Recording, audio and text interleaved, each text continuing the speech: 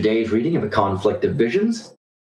I am joined by my co-host, Alex Miceli, and we are reading Chapter 3 of A Conflict of Visions by Thomas Sowell. And this is Articulated versus Systemic Rationality. And in this is a very interesting thing because Sowell puts his finger on something that has always annoyed me. And that is, I can't understand the mind, before this, I could not understand the mindset that believes that everything can be articulated and that can't accept that some things are just implicit. To me, it comes across as a kind of hubris. You will never run through all of the variables, so demanding that some model exists that accounts for every single contingency is kind of weird. It seems kind of quixotic to me. Well, I guess quixotic is how you say it. Saying it either way feels wrong. Anyway. But anyway, so there is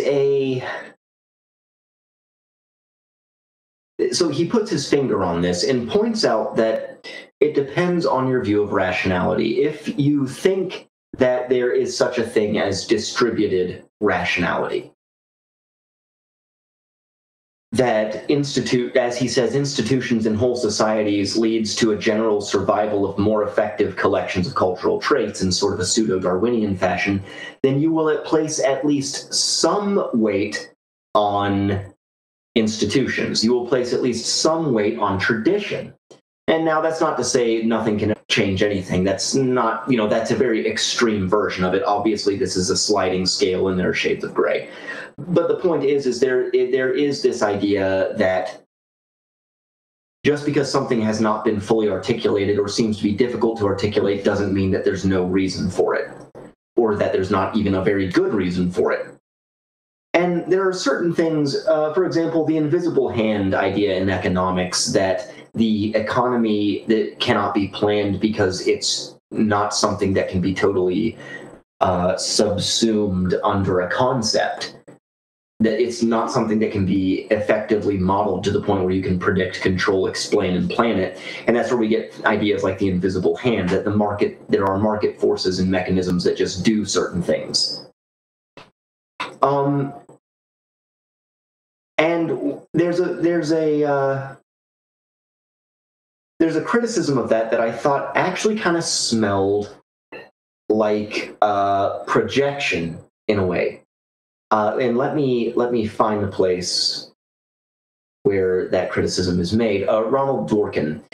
Many modern writers on law represent the unconstrained vision much more unambiguously than Mill. For example, Ronald Dworkin dismisses the silly faith that ethics as well as economics moves by an invisible hand, so that individual rights and the general good will coalesce, and law based on principle will move the nation to a frictionless utopia where everyone is better off than he was before. Which is projection. This whole thing about how, those stupid conservative people are trying to make the world into a utopia. No, they're not. That's someone else. He accuses his opponent of utopian thinking because that's how he thinks. When in reality, the idea is not that economics moves by an invisible hand and it's going to move us to a frictionless utopia. It's that the invisible hand is extremely messy and causes all kinds of problems, but it's still better than the alternative. It's that old saw, capitalism is the worst form of, is the worst kind of economy besides all the other ones. That old cliche that's variously attributed to a bunch of different famous people and has a few different renditions. It's that. That's much closer to the way that libertarians and conservatives think about these things, is that, well, does capitalism suck? Yeah, it blows donkeys, but it blows fewer donkeys than all the alternatives. So if you want to measure the effectiveness of an economic system as an inverse proportion to how many donkey dicks it sucks, capitalism wins because it blows the fewest donkeys. My issue with the unconstrained vision, as he described it in this chapter, is it's extreme elitism. Like, it's so crazy to me that they have this idea that man is perfectible, and that means all men, and, you know, man as in the general term. But at the same time, they think that those who are higher up on the perfectibility scale, that's by their own moral values, essentially, should be in charge of everything. And of course, if you adhere to an unconstrained vision, you always think you are one of those people, those gifted people that needs to be at the top and pulling all the levers of society. And it's like, this just sounds like egomania. It doesn't even sound like and the idea that it's moral and sincere. It's like, I think they're justifying, rationalizing their need for control over other people. Yes, and there is the extension of instrumental rationality into politics. There's a name for it. And I'm going to quote a theorist that actually a lot of people on the right really hate, but I think he's important to read. I'm going to quote Foucault. Or not quote him, I'm going to paraphrase him. It's called biopower. I had an article on my Substack, and you can find my Substack there's a link in the description, but I had an article on my Substack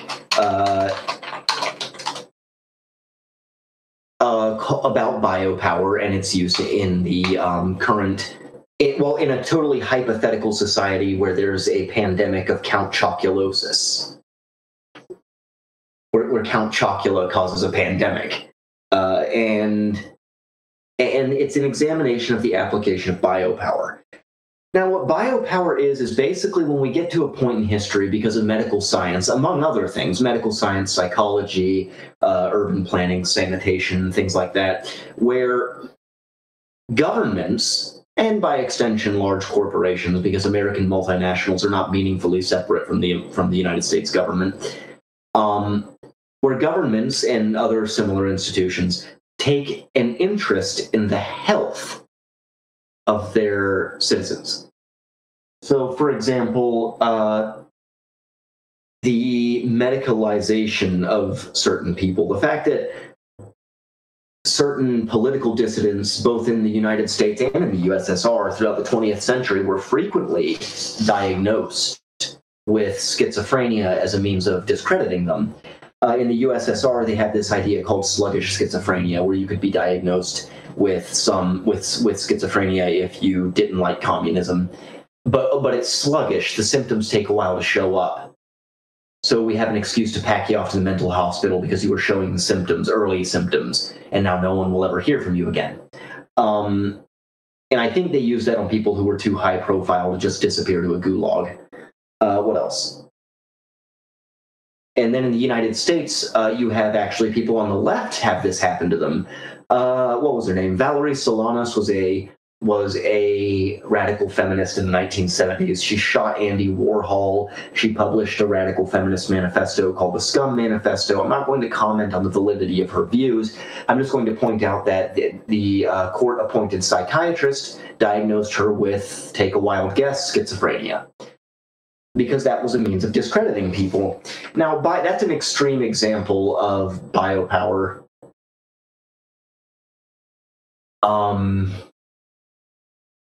But there are others.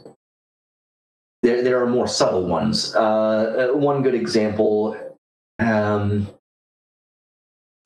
here, I'll give you an example. The fact that if I go to Google right now, and I'll give you the backstory on this. At one point, I was trying to troll somebody online, and he asked me what he had to do it was something like, what do I have to do to get you to agree with me? And I said, well, here, let me get you some instructions. And I Googled on Google Images how to tie a noose. And I was going to send that, just here, do this. And it's instructions on how to tie the noose with the implication that he should go hang himself because I'm kind of a prick. But when I Googled how to tie a noose, a warning popped up with a number to the suicide help hotline. That's an example of biopower. It's sort of like Google is watching you in case you slip up for your own good. That's a That's another example of biopower. When authorities are taking an interest in your health or your well-being, and they get to define when you're healthy, that's the important part. You know, there are authorities and experts, note that word, experts, who are vested with the power to define things. They are vested with control over language. And this is all, of course, ultimately backed up by the fact that the state has a monopoly on violence. But anyways, there are experts who are vested with the ability to define things. So if the experts define health in a certain way, then you are unhealthy and thus a threat to the people around you if you contradict the experts. And you can see this in all these social media initiatives. Oh, well, if you have a friend who you think is radicalized, here's how you can quote-unquote help them. And if your friend is quote-unquote radicalized, I have to throw air quotes around everything because it's so manipulative. And of course, the government and big tech and all these other institutions get to dictate what the definitions of these terms are. And we've seen them like mess with how they define these things recently. A lot of people talk about the orientation one when it comes to orientation or preference example of last year. And then there's also like, what does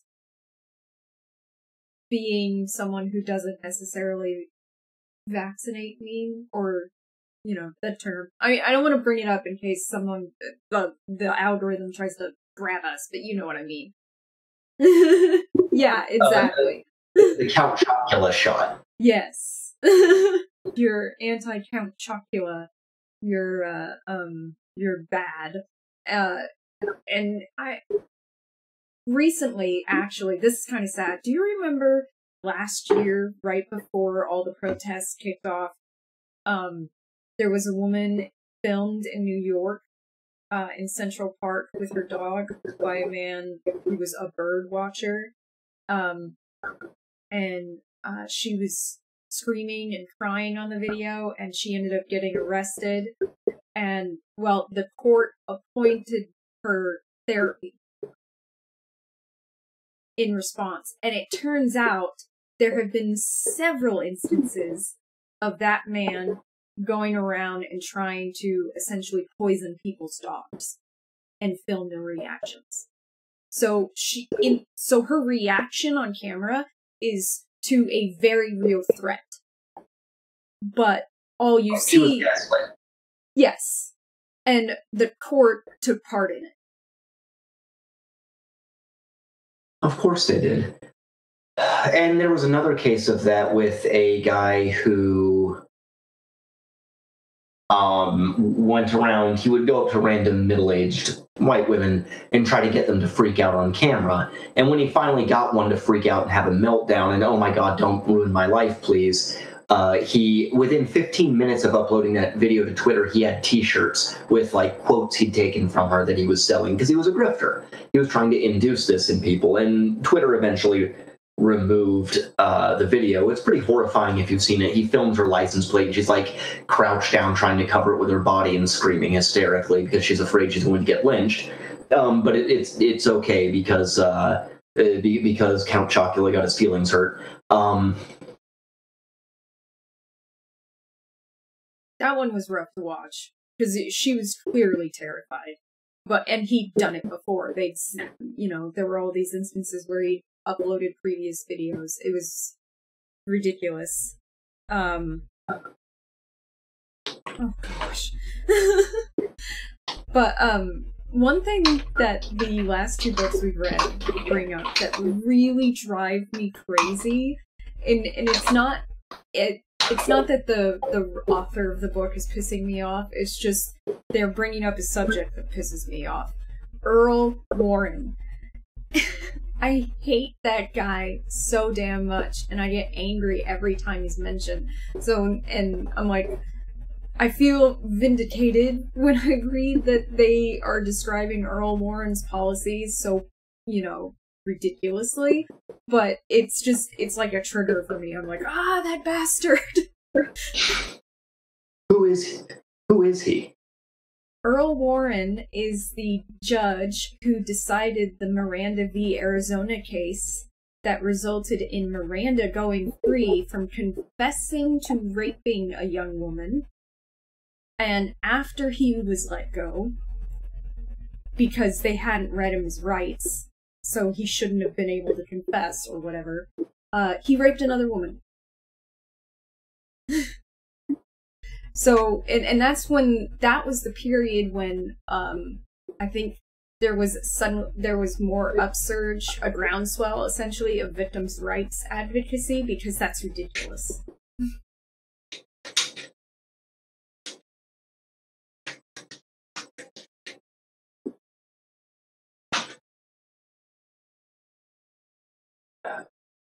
So to circle back around to the text here, we have these different visions applied to the law lead to opposite conclusions regarding judicial activism. The unconstrained vision, as applied by Dworkin, calls for an activist court to read its own meanings into the words of the Constitution. In this, he is by no means alone, either in his conclusions or in the methods used to reach them. His call for a fusion of constitutional law and moral theory for fresh moral insight has been one among many. Oliver Wendell Holmes' conception of the law left no such room for judicial activism. It is dangerous to tie down legislatures too closely by judicial constructions, not necessarily arising from the words of the Constitution. Nor was it merely the words, but rather the original meanings of those words that were to be adhered to. He refused to declare unconstitutional under the 14th Amendment methods of taxation which were well known when that amendment was adopted. He later spoke of the more than anxiety that I feel at the ever-increasing scope given to the 14th Amendment.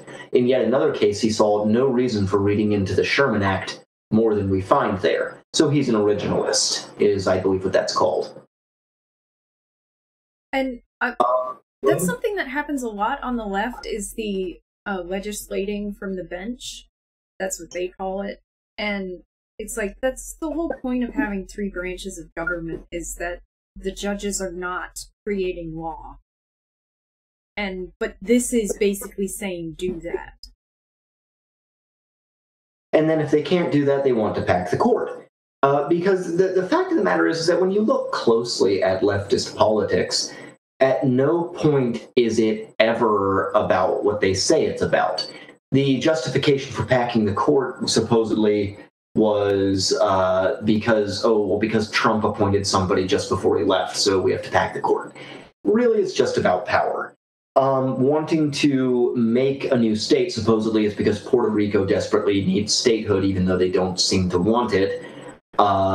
But in reality, it's because of the hope that they'll vote left. It's about power. Every single thing that the left does, it appears, it always has this silly moral justification on top of it. But when you look closely at it, it's just about power, and they never do anything else, really. I'd say that includes statehood for DC as well. That's another one I like to bring up. And yeah, it's just about swaying things to their side, which is actually kind of when they lost a House seat in California because their population went down. It was kind of hilarious, them getting so mad about it because they lost a seat. And it's like, because they just want more power. That's what all of this is about. And I would rather have the two more balanced between them, because either way, I think one side, when it gets too much control, is going to fuck everything up. Oh, indeed. I think that the current foreign policy failure in Afghanistan is going to be it's going to be interesting how that plays out. Nobody's going to care in 2 weeks, but as soon as the elections come up, both the 2022 midterms and the 2024 presidential, in both cases, the Republicans are going to dredge up Afghanistan and start screaming about it. And I think it's probably going to work. The CNN actually stopped cheerleading for Biden for a few days over that, which is incredible. That's like getting Fidel Castro to stop liking communism. I don't know what amount of cognitive dissonance it took to cause that to happen. I would say that to some extent it took ratings. Because a lot of the motivating factor behind media is ratings, and their ratings took such a huge hit after Trump was no longer president, and there's nothing to report on, especially since he was kicked off social media, because you can't even like look at what he's saying on social media and talk about it. So his influence is so much less than it was, you can't report on it. So I think to some extent they wanted that bump in ratings.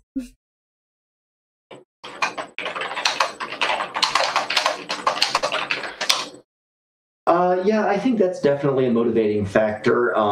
It's probably a bigger one than ideology, although I think they probably believe that their ideology is what's going to keep them situated. And I think that that's why sinecures tend to be ideologues, people who hold some bureaucratic or effectively bureaucratic post. I mean, large private companies at this point are so close to the United States government, they might as well be appendages thereof. But one reason sinecures are so often ideologues is because the bureaucracies of which they are a part were created by an ideology, so they have to believe in a particular ideology in order to keep their job. And when someone needs to believe something in order to keep their job, they start to actually believe it, not just pay lip service.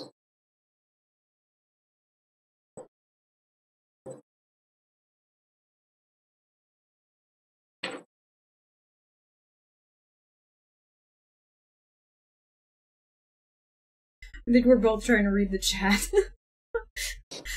We were.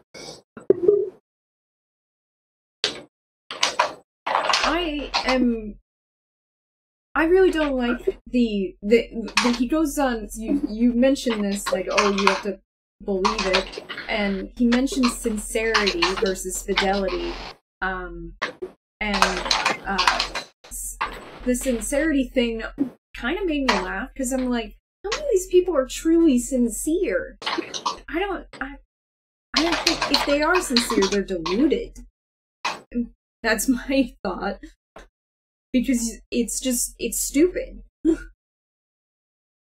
Well, keep in mind, if everyone around you has the same opinion and you are never exposed to the other side except as this sort of abstract boogeyman that you never meet face to face, you'll believe what you're told.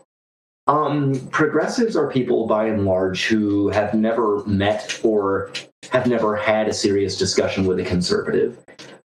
They are probably unaware that conservative people really exist outside of their televisions and computer screens. You know, these are people for whom middle America is this vast, dark forest full of racist people who are going to come kill them or whatever. And you have to think that progressives embrace a series of views that are ludicrous, but they really believe them. For example, this idea that fascism is on the verge of taking over the country. This idea that there are hordes and hordes of far-right, like Nazi fascists, who are going to come overtake the United States government. They really think that's going to happen. They, honest to God, believe that. Is that absurd? Yeah, it's absurd. That it's not true. There is no significant or politically viable far-right movement in the United States, but they believe there is because they're constantly told that. I can't imagine how, like, you see videos of these people freaking out sometimes when someone is just not following the weird bullshit.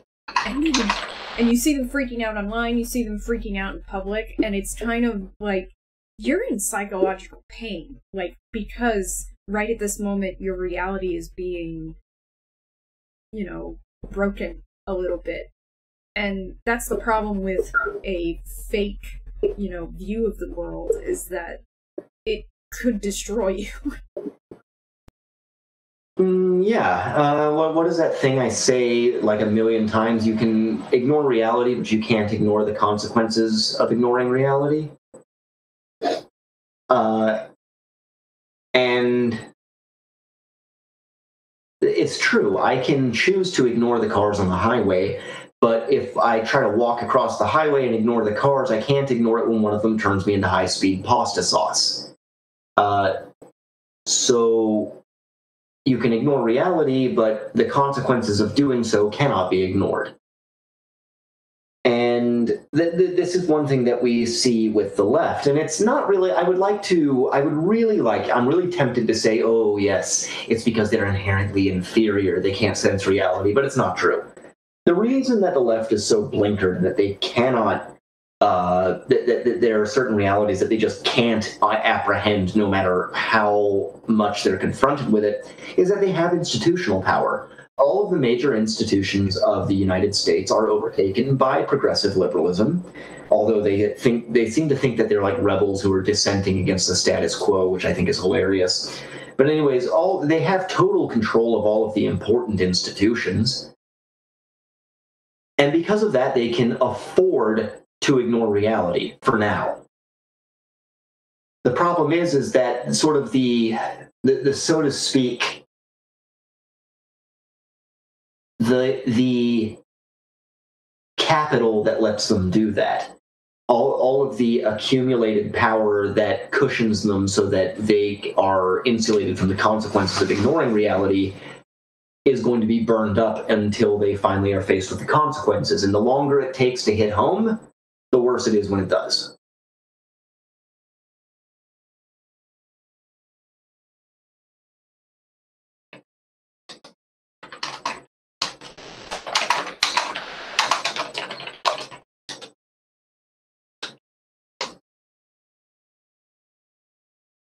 That is one thing. I was just discussing this in the chat box, and there will be a replay, I think, if people watch this after the fact. On Twitter, and also on Quora, I have this marvelous thing that happens where really, really big, highfalutin lefty accounts with thousands and thousands of followers block me, even when I'm a really small account. And I've also had times where this happens, or something analogous happens in person. You know, I'm talking to a progressive in person, and they start bringing up the social justice stuff, and then they just stop. I'm just looking at them, and they just stop. And my theory is that there's something about me that just gives away what kind of a person I am, and it has the effect of a libtard suppression field that they just close their mouths when I'm around or they leave.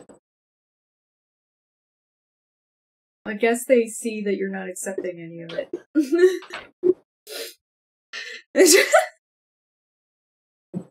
You need a scoreboard behind you. This is quite a collection of scalps. Oh yeah, I'm also blocked on Quora by that Fei Wang chick. She's a Chinese nationalist who is totally okay with any horrifying atrocities the CCP commits, but she always brings up the racism stuff because she knows Americans will listen to it.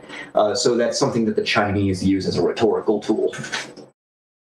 Which is crazy because some of the stuff that I've seen come out of China is incredibly racist. Like, insanely so. And I'm like, these are the people you want to, like, partner with? It's just because they're a superpower and they're socialist, communist, whatever you want to fucking call it.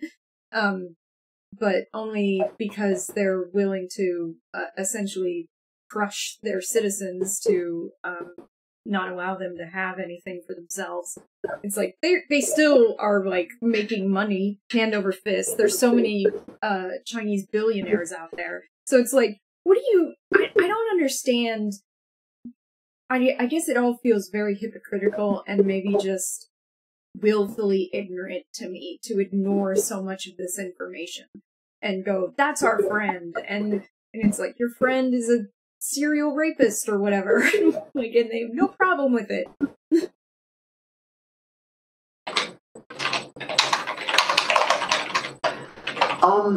And that's one thing that how to say this?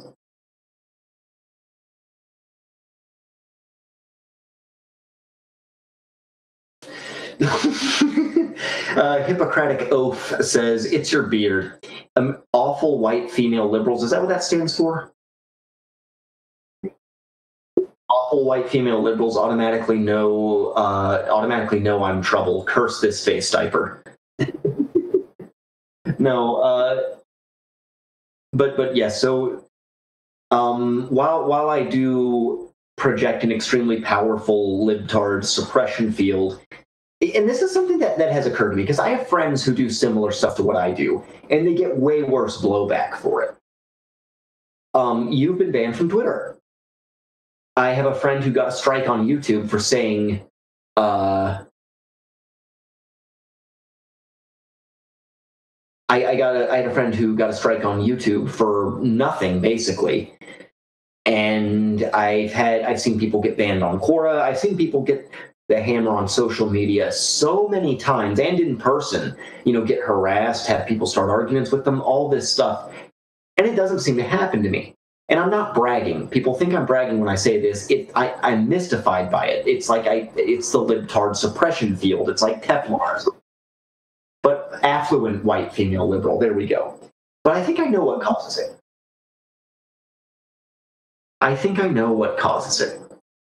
And that's that whatever it is about me, most conservatives, I think, when the left sees them, they see someone who has to be attacked or suppressed. There's something about me, however, that is so repugnant to them that they would rather just not see me.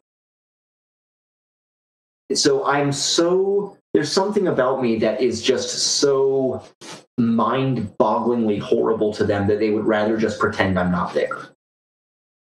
And I don't know what it is. I conjecture that there are plenty of intelligent conservatives, including ones that are much smarter than me. But the problem is that I have the kind of education that the left actually values. I have a strong background in humanities. I can have a very long and involved conversation about Heidegger, Kant, and Nietzsche and the general evolution and development of German idealism. I can talk about how Nietzsche broke with Schopenhauer and what that meant. And I can, I even have a certain amount of familiarity with the post-structuralists, with Foucault and Deleuze and Derrida and Baudrillard and so on.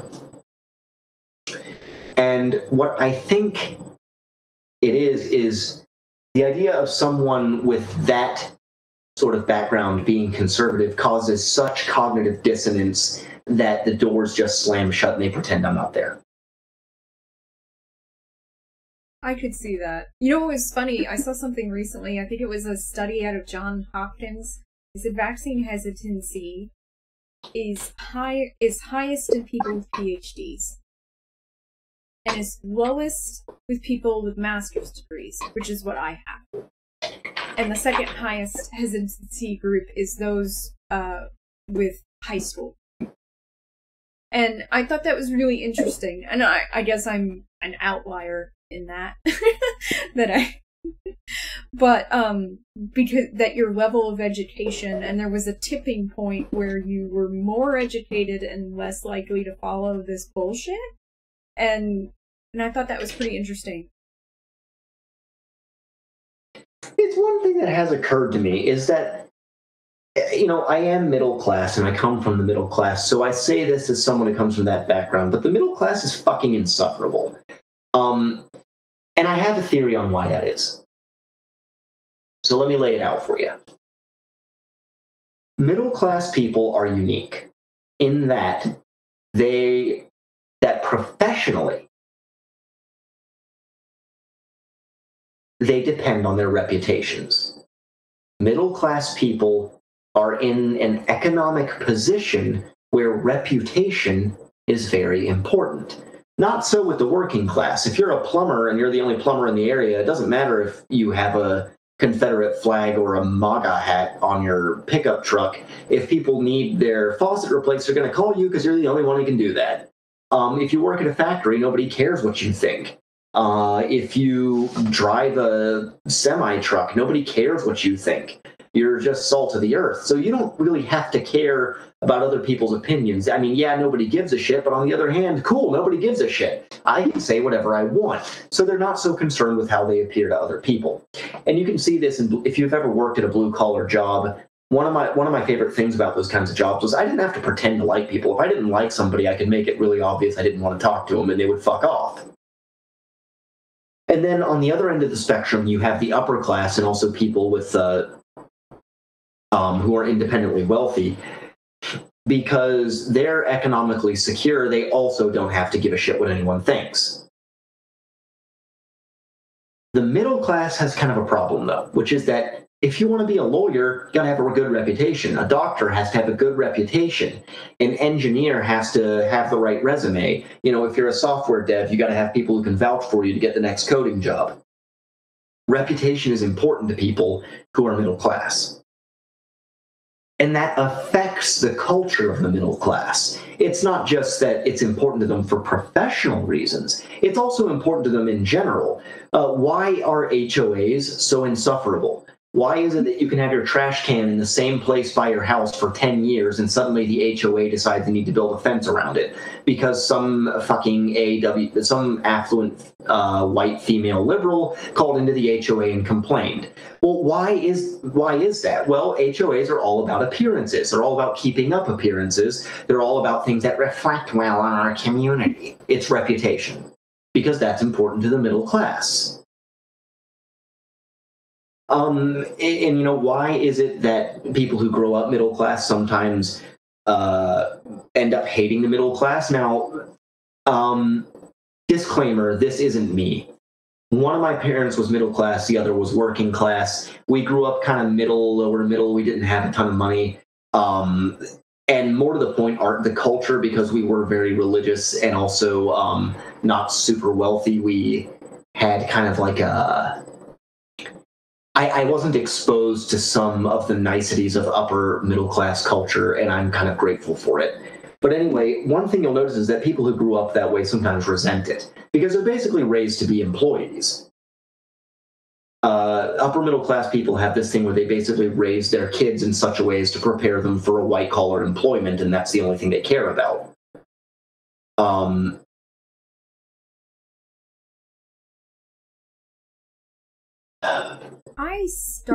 My childhood started working class and moved up to middle class, I would say. I ended up in the suburbs, which, to be fair, my parents did it because I had a learning disability and the schools were better. So that decision was mostly because of me. And I am a white collar worker and everything, and I'm college educated, and I don't like hanging out with what I call yuppies. I don't want to live in the suburbs. I don't want to be around the kind of people who are so obsessed with how they are perceived by others, because I find it childish. It's like, are you still a teenager? Because you have no excuse. And they want to draw you into these little games they play, and you just go like, I can't.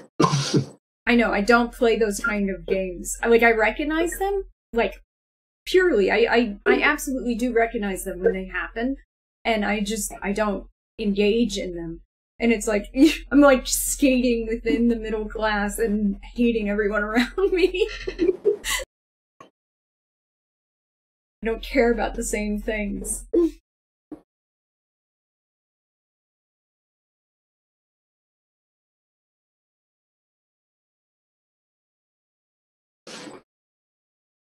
Hippocratic Oath says the bourgeois are risk-averse. I had a French boss that agreed with me, one of my ideas, and asked me to argue my point. Our boring programming meeting got exciting. The French argue but leave as friends. I mean, and part of it has to do, I think, with Calvinism. Because American culture is deeply influenced by Calvinism, and in Calvinist Christianity, one of the things that happens is this idea that if you're rich, it means God likes you, and if you're poor, it means God doesn't like you, and you had better show that you are morally upright and have decent money, or else you might just be a backsliding outcast reprobate. And that culture, that whole attitude, it still exists among the American upper middle class, even though they're mostly secular now. But it just takes the form of, left-wing political activism. I forget who it was, but someone once made the observation that American liberalism is basically the pursuit of Protestantism by other means, and that is true. there was a time when in the Northeast, this isn't Calvinism, this is actually a form of Anglicanism, but there was a time where in the Northeast in New England, being Episcopalian was sort of a shibboleth for being upper middle class and being decent. And now that's being replaced with the woke stuff. But it's the same thing. It plays the same role that Episcopalianism did. I'd say it's actually more, dangerous because of the fact that it isn't religious. Because you can get people to say that they still follow their own religion, whatever it is, or no religion at all, and they can still do this. And, versus if it was actually a belief system in another deity, you couldn't easily convert people to it. So converting people in religion is hard. Converting people into secular ideology is easy by comparison, especially if you tell them they're a good person if they do it. And this is one thing that happens very easily with people who are liberal about their religion. One minor caveat, though, there is a lot of conflict between sort of woke ideology and conservative religious people, not just Christians. In the UK, a lot of woke stuff has ended up getting booted out of primary education because Muslim parents threw a fit. And that's actually pretty common. Muslim parents in the UK have ended up getting a lot of this woke stuff thrown out of primary level education because they find out what's going on, that you have drag queen story hour or whatever, and they go ape shit, and then it stops happening. And I think that part of the reason that wokeism conflicts with conservative iterations of various religions, Christianity, Islam, and so on, and even Judaism, Orthodox Jews voted for Trump by a higher percentage than any other population in the country, which is kind of interesting. Other Jews did not, like Reform Jews obviously were much more liberal, but the Orthodox Jews were very heavy Trump voters. Anyway, what was I saying?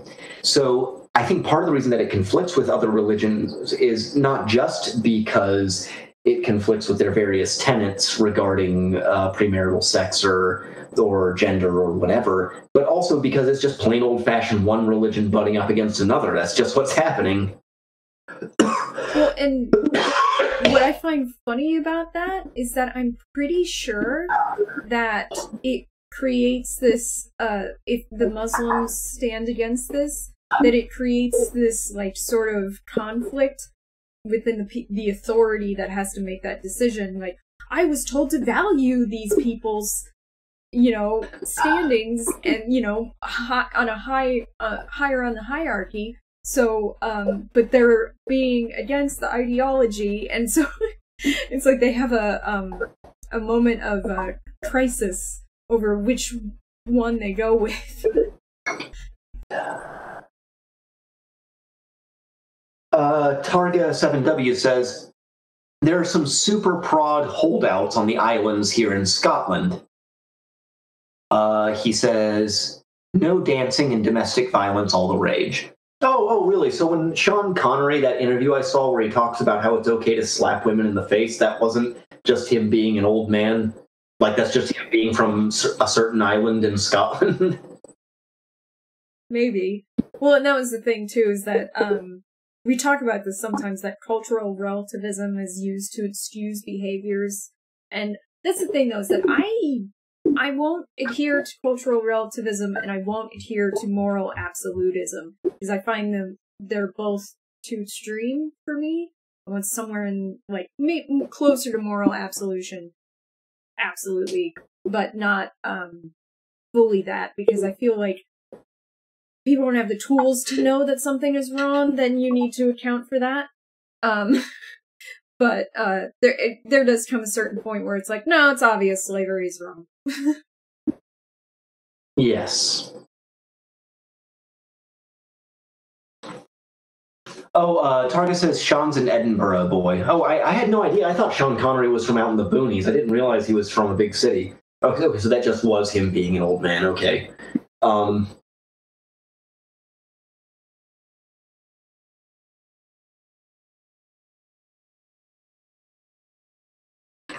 Let me see here. I'm going to post this Hayek quote from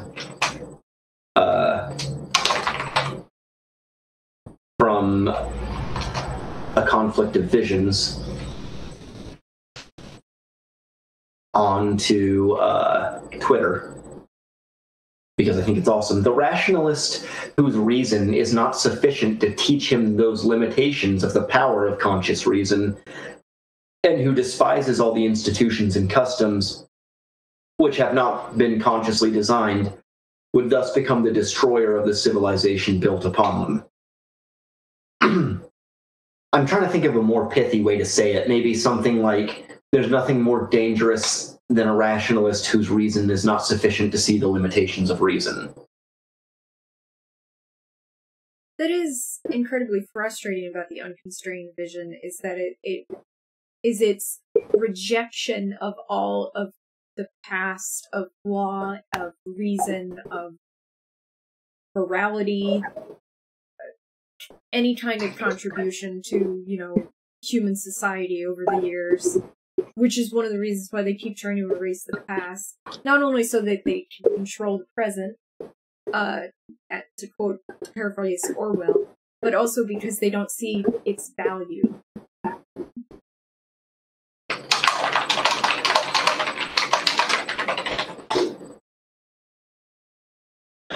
Right, and it's almost like the Dunning-Kruger effect as a religion.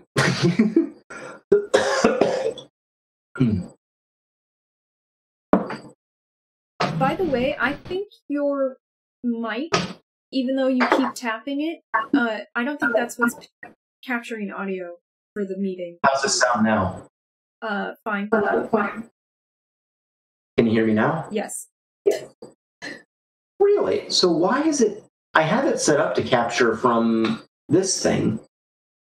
I think it's must be capturing from my webcam instead, because it's, like, completely stupid.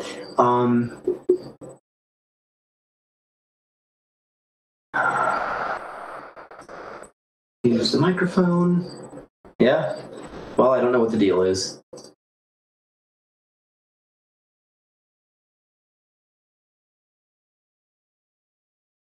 All right.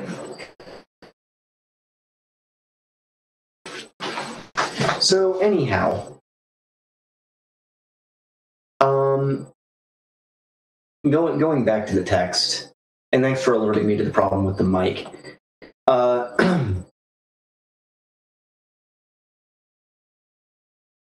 Going back to the text, I think that, let's see what it says here.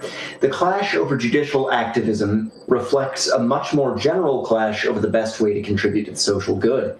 In the unconstrained vision, wise and conscientious individuals should strive to shape the best outcomes in particular issues that come within their jurisdiction. In the constrained vision, the inherent limitations of individuals mean that each individual's best contribution to society is to adhere to the special duties of his institutional role and let systemic processes determine outcomes. By contrast, the unconstrained vision was exemplified in Chief Justice Earl Warren's interruption of lawyers unfolding complex legal principles to ask, but is it right? Is it good? In the constrained vision, that was neither his business nor within his competence, but the specialist's superiority exists only within a narrow range of skills, in this instance determining how the written law applied to the case at hand. Burke said, "I revere men in the functions which belong to them, but not beyond." Earl Warren shouldn't have been a judge. He should have been a legislator, an elected official. I mean, judges here in Arizona are elected, but you're not supposed to make law from the bench. So I think he should have been a legislator, because it means the law is what it is when you're in the courtroom. That's not what it's designed for, to, change the laws. That's not what it's there for. It's to enforce the laws. And I have a really hard time with that that idea from the unconstrained vision people, because it's like, just if you want to change things, go into legislation. Don't go into the courtroom. Because then, here's the problem with it. It's chaotic. Say you're accused of breaking a law, and you go into the courtroom, and then they decide to change the rules on you while you're in the courtroom. You know, and suddenly you're under much higher levels of judicial stress because you may end up going to prison for 10 years instead of just 5 because they've decided that, oh, this law is not actually tough enough. You know, I don't think that's smart to change the laws in the courtroom once an act has already happened. It's like if you're upset over how the court is, you know, enacting law, then you should go to the legislator and ask them to make changes. Because for the future, this is post hoc law changing, and I'm not okay with it.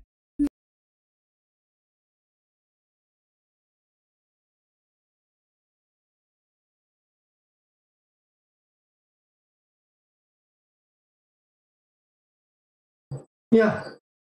Oh, geez, what do we have? Hippocratic Oath says, did we take a wrong turn by taking Charles I's head? Do we need to roll back the Enlightenment? I mean, to be honest, if you look at what Thomas Sowell is saying, it's basically pre-modernism. He's basically expounding philosophies that are pre-Enlightenment. Here's the interesting thing. If you look closely at what he's saying, it's not that different from postmodernism. Postmodern philosophy, in terms of a lot of the criticisms it makes, are really similar to the stuff Sowell is saying, which I think is really funny. But that's because pre-modernism and postmodernism are just two different varieties of anti-modernism. And at the root, they're both a rejection of modernity, so they're ultimately not that far apart. They just have different values.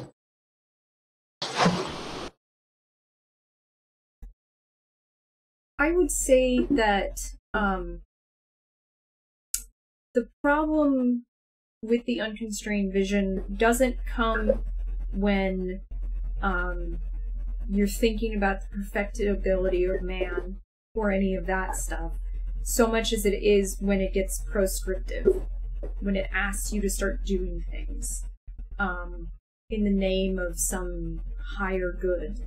Because it can, some of its ideas are okay, like the idea that you should value knowledge made by,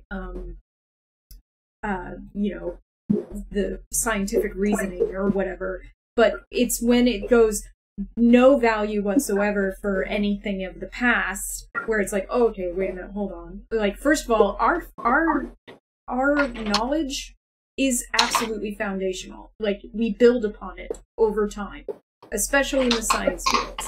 Like, you're not going to have a lot of you're not going to space if you don't have Newton, essentially. It's like, and that's a big part of the problem to me, is that it's like, you start spreading that idea that the past doesn't matter, is when you're going to, first of all, repeat problems of the past and destroy things. Which is why you posted that quote to Twitter, because it is absolutely true. You destroy things when you ignore the past.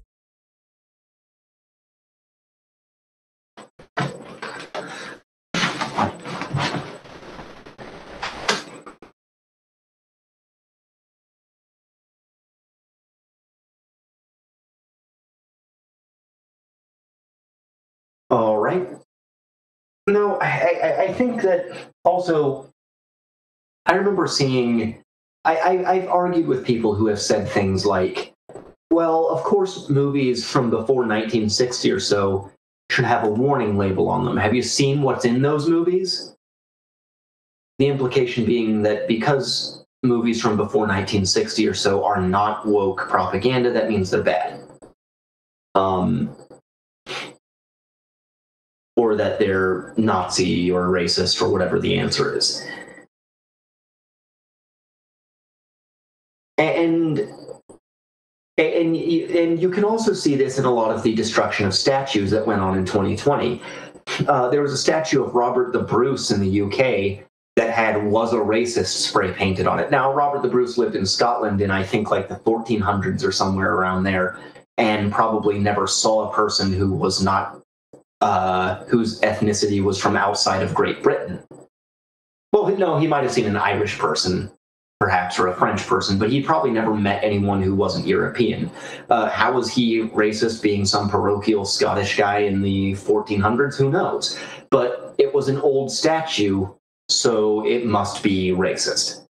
And this is kind of how leftists think, is that anything that is old or organic or traditional is automatically under suspicion of being somehow bigoted or bad and should be gotten rid of.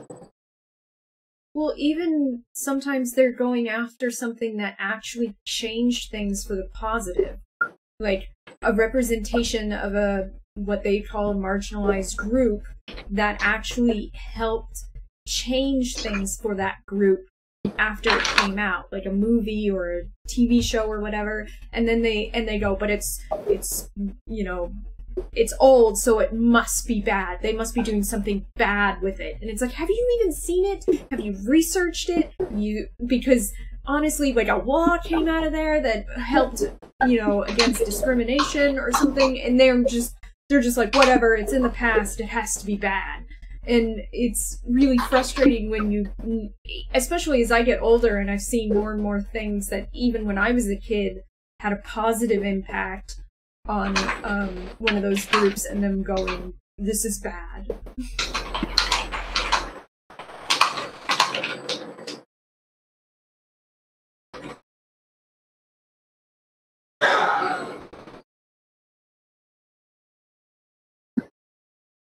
And I mean, I don't know. I don't really know what to do with it. Well, let's return back to the text. Let's see here.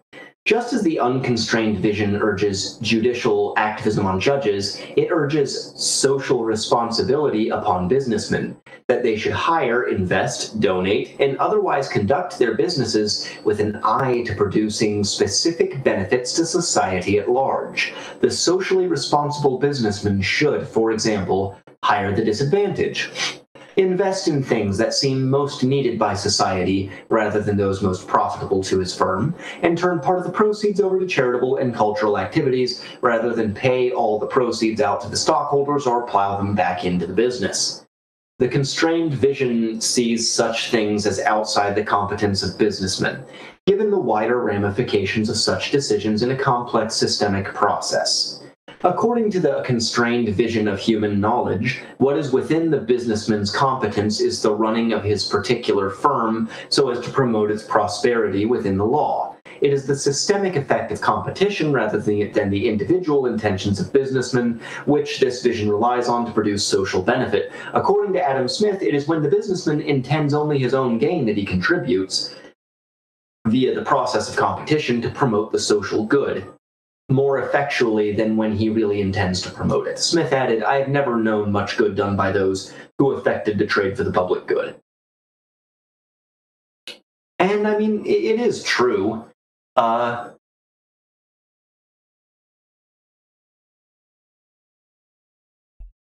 It is true. In response to, well, I'll respond in the chat to that.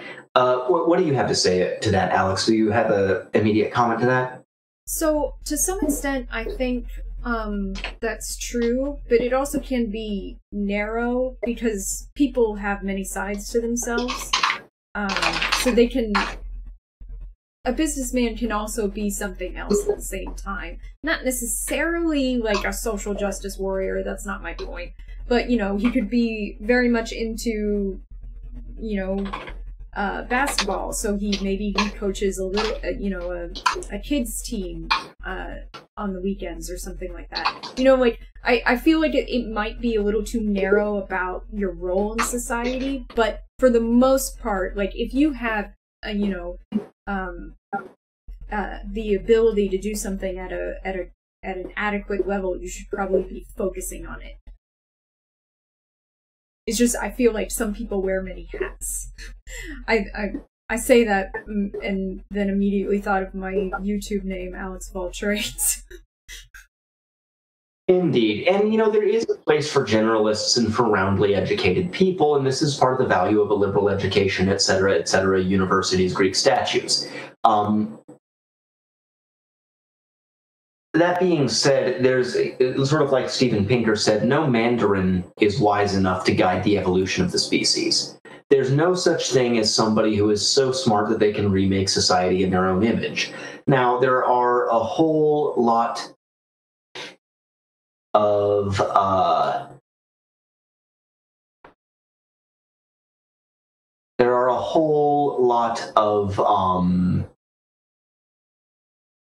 tech nerds in Silicon Valley who probably think they have the right to make society in their own image. Certainly, with the way that such companies act, with Apple trying to institute, basically trying to perform law enforcement on behalf of the government by scanning people's private images. And they justify it by saying they're looking for kiddie porn, but the truth is that it's going to expand from that to hate speech and everything else. Of course, it's going to. That's the whole point. That's why they're doing it. It's consciously intended. That's not a slippery slope argument, by the way, although, first of all, the slippery slope is not a fallacy, but even if it were, that's still not a slippery slope argument because I'm saying that they consciously intend that and are just not saying it out loud. I'd agree to that, that is their end game. That's what they're setting out to do from the very start. And even if you don't believe that, you should understand that it's an invasion of privacy no matter what. And in principle, you should stand against it. Especially when there was that shooting in California several years back and Apple refused to unlock the iPhone that the shooter had, even though the phone was technically owned by the county, and they refused to help them. And it's like, you're being pretty choosy on when you think that you should be helping the state.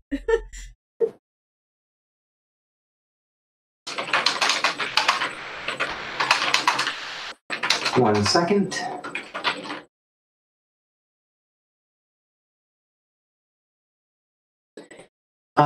Because of conflicting visions of how much knowledge a given individual can have and how effective that knowledge can be in deciding complex social issues, the two visions attach widely differing importance to sincerity and fidelity. Where the wise and conscientious individual is conceived to be competent to shape socially beneficial outcomes directly, then his sincerity and dedication to the common good are crucial. Godwin's whole purpose was to strengthen the individual's sincerity, fortitude, and justice. The importance of general sincerity was a recurring theme in Godwin, and has remained so over the centuries, among others with the unconstrained vision. Sincerity tends to liberate. Whenever I hear the word liberate, I reach for a knife. No, just kidding.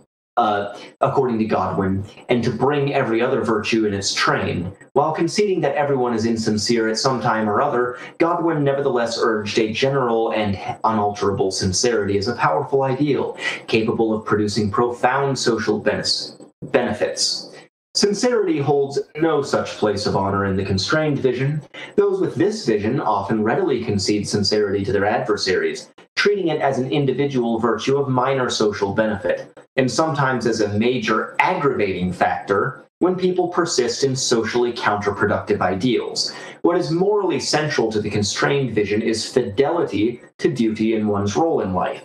There, within the sphere of his competence, the individual can make the greatest contribution to the social good by serving the great systemic process which decides the actual outcomes. This is an entirely different conception of duty from that of the unconstrained vision, where one's duty is direct beneficence to mankind. But in the constrained vision, the individual wielding social decision-making power lacks the competence to continually make ad hoc determinations of what specifically is good for mankind, however sincere he may be.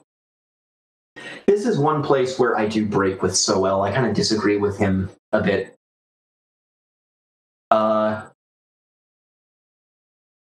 He says that people with the constrained vision will concede sincerity to their adversaries. Now, my vision is probably more constrained than most people you're going to find on YouTube.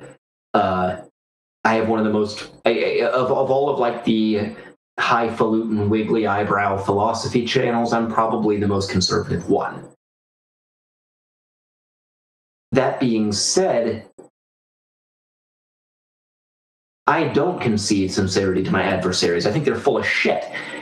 I also think that they lie to themselves.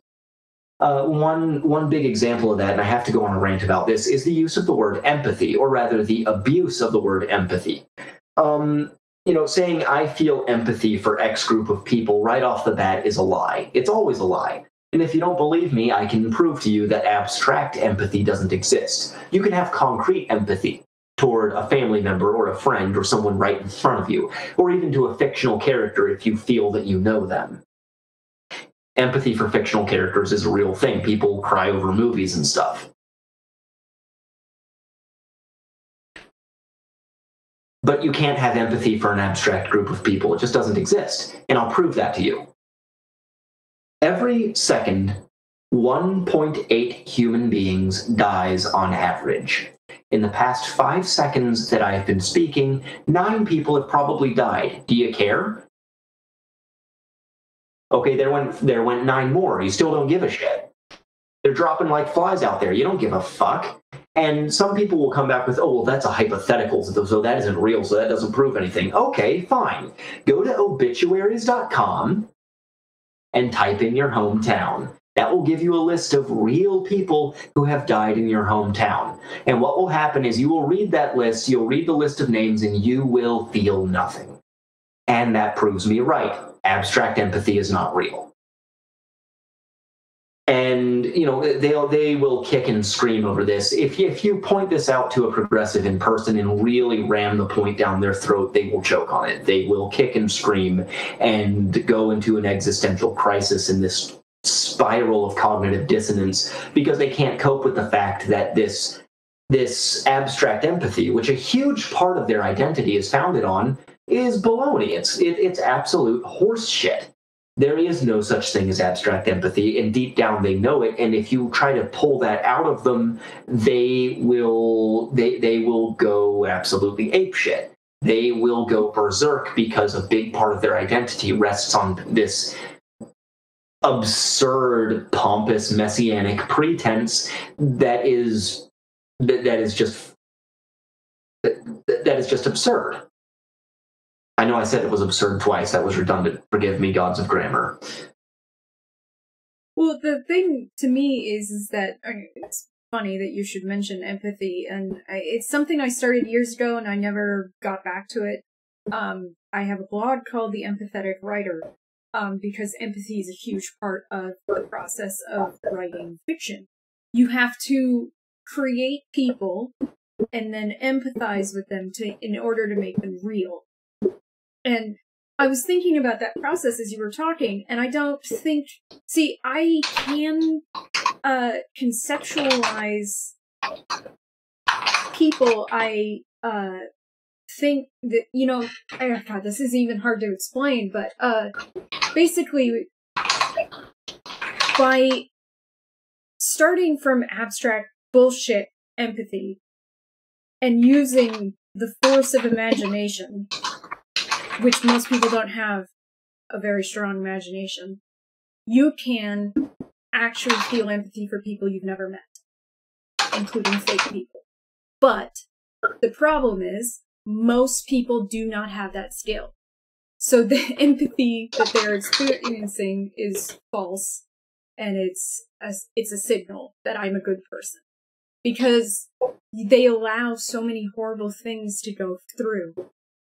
Because if it was real empathy, they would have a problem with some of the stuff. I had this big long thread on Twitter before I got banned about how Black Lives Matter. And and that sounds like a liberal virtue signal, but I was talking about burned down businesses and homes and stuff like that, and partially because I had read some of these people's accounts.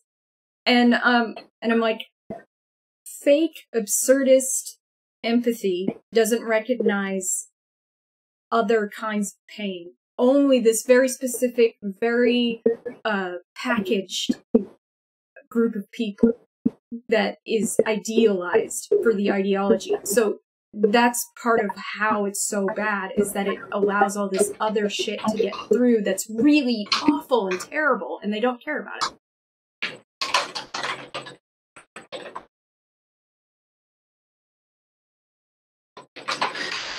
Yeah, somebody in the chat says, I would love to see Caleb in a corporate race sensitivity training class. I avoided it by being a contractor, but I heard it was ridiculous. Oh, geez. You see, I would get fired so fast. It'd be hilarious, though, because I wouldn't just tell them they're wrong. You know, I would draw them into a discussion and make them face the absurdity of their deeply held beliefs until they crack and have a meltdown and an existential crisis over it. And that would get me fired, of course, but would also be hilarious. I have to go through corporate racial and gender sensitivity training every year. But the nice thing about it is that my company is conservative. So they just use classical liberal training. They've used the same one for the whole time I've been there. And it's not like I'm not offended by its bullshit, because it's not bullshit. It's like a couple of the instances, it's sexism, and the victim is a man and the perpetrators are women. So I'm like, see, I can handle this. Because it's not ideology at that point, because they recognize the ability of anyone to be victim or perpetrator. I don't know how well I would handle it if it was ideology-based. So, well, I mean, it's all being basically forced to believe things that are not true is, yeah. To return to the text, sincerity is so central to the unconstrained vision that it is not readily conceded to adversaries, who are often depicted as apologists, if not venal. It is not uncommon in this tradition to find references to their adversaries' real reasons, which must be unmasked.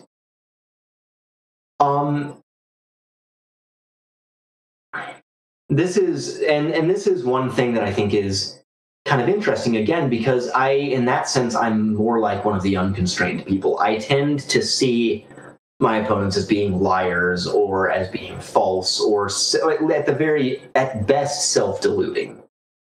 And pointing out that they're full of shit and lying to themselves for the sake of status is one of my favorite things to do. Now, I think this might actually not be rooted in my temperament. It's not because I'm unconstrained. It's because since sincerity is so important to them and I noticed that it seems to upset them more, that made me want to do it. So maybe it's just me being a constrained troll, I guess. It sounds trolly. Trollish. But, I have God, the problem with their sincerity is that it's so manufactured, and I mean that in the literal sense, like the idea that someone gave them a product, and that product is a group of words they need to say. and they just fling those out there whenever they need to seem like a good person. And it's funny you should say that, because to them this is all just a game of saying the right words. And it's funny because when they try to act like a conservative person, they get it so terribly wrong because they think it's about using the right words. They think that it's about saying a certain set of passwords or something. It's weird. They have this weird idea that being a good person, by whatever definition that is about talking a certain way. They do that to any political opponents. I've seen them do that to centrists too. That's why they build so many straw men, because it's like they've made up a person, but to the idea, as you said, that this is how they would speak, and as opposed to act, and that's really weird. I don't understand. I guess as much as I am a writer, I really don't understand how people can consider in interpersonal relationships and in society at large how important words are. They're not that important. Yes. It's true. Oh,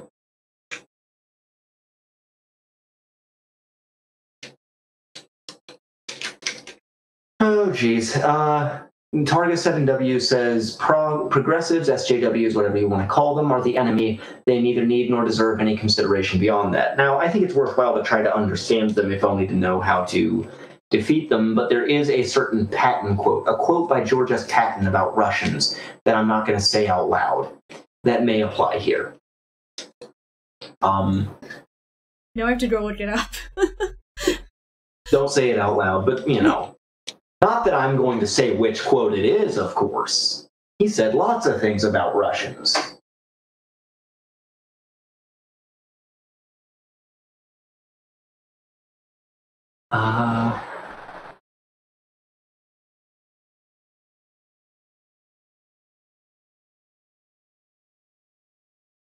Related to the question of sincerity versus fidelity is the issue of roles or structured relationships. Well, actually, you know what? We are at an hour and 15. I think maybe I should call it here. Alex, do you have a closing statement? Yeah, I felt like this was clearer than the last chapter on what his point was, and it's the application of the two types of visions in law and society. I felt like this was a more solid chapter. All right. I thought that this is my favorite chapter so far, because it just shows that both sides will talk past one another, because they both have different ideas about how reasoning works.